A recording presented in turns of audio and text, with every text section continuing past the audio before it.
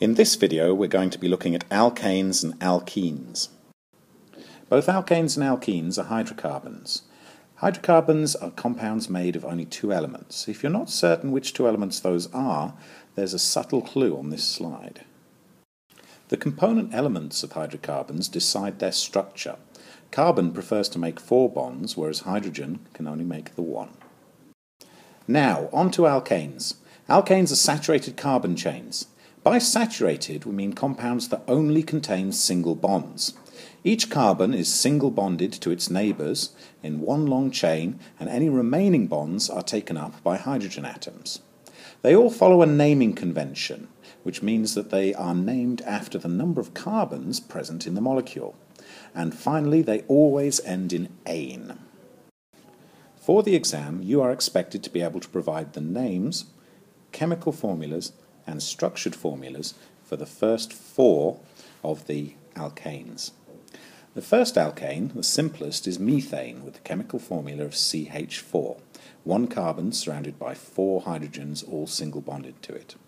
The next is ethane with C2H6. Next there is propane at C3H8, and finally butane with C4H10. Alkanes themselves are relatively unreactive other than combustion. They burn very easily with oxygen. As the alkane chains get longer, their boiling point increases and their viscosity also increases. The viscosity of a substance describes how runny it is. Substances with a low viscosity are very runny, such as water, whereas substances with a high viscosity are not very runny, such as golden syrup. The chemical equations of alkanes follow a very specific formula. The number of carbons, in this case N, has to be bonded to a certain number of hydrogens, in this case 2N plus 2.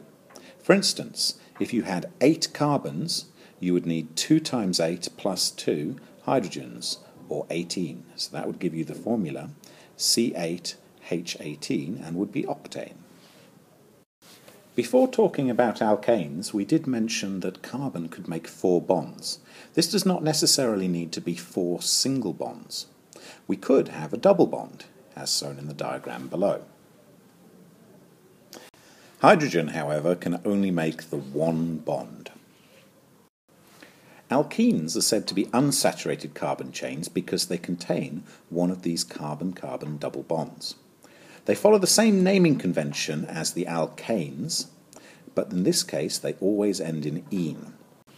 In the case of all the alkenes that you will find in your exam, they will only contain 1 double bond.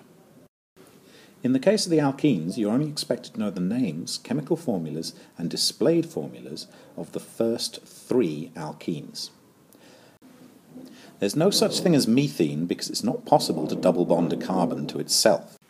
So the first of our actual alkenes is ethene. This has the chemical formula of C2H4, and note the double bond in the centre. Afterwards we have propene with the chemical formula C3H6, and here is our displayed formula. Finally we have butene with the chemical formula of C4H8. Note that the double bond isn't always in the same place. For the purpose of the exam, you don't actually need to have the double bond anywhere in particular. It doesn't matter where you put it as long as it's between 2 carbons. Alkenes are more reactive than alkanes. As the alkenes get longer, similarly to the alkanes, their boiling point increases, as does their viscosity. The general chemical formula for alkenes is slightly different to that of alkanes. If you have N carbons in your alkene, you must have 2N hydrogens. For instance, if we had 10 carbons, C10, we would have H 2 times 10 hydrogens, or H20. This would give us C10H20, or decene. Here's a quick comparison between the alkanes and alkenes. Remember, there is no such thing as methane. A nice way of remembering the order of the naming conventions for the alkanes is monkeys eat peeled bananas. In the case of the alkenes, the monkeys have probably died, unfortunately, so you have to eat the peeled bananas yourselves. There is a test to determine whether a substance is an alkane or an alkene, and it involves bromine water. Bromine water contains bromine atoms dissolved in H2O. Normally, it is a reddy brown colour, as shown here. If you add an alkane to it, there is no reaction noted, and it stays a reddy brown colour. This is because the alkane is a saturated molecule and there is no space for the bromine to react with it. Alkenes, on the other hand, being unsaturated and containing a double bond, can react with bromine, and the bromine breaks that double bond and attaches itself to the carbon atoms. In the process, this turns the resulting solution colourless or transparent. If you see your solution turn colourless when the bromine water is added, then it must be an alkene. Otherwise, if it stays reddy brown, it is an alkane. This concludes our video on alkanes and alkenes. I'll leave you with this delightful image of a doorway to hell. This is an open surface mine somewhere in Russia where they discovered a large pocket of methane under the surface. They decided, with infinite wisdom, to set fire to it and burn it all out before they could start digging at the coal or get to the oil beneath.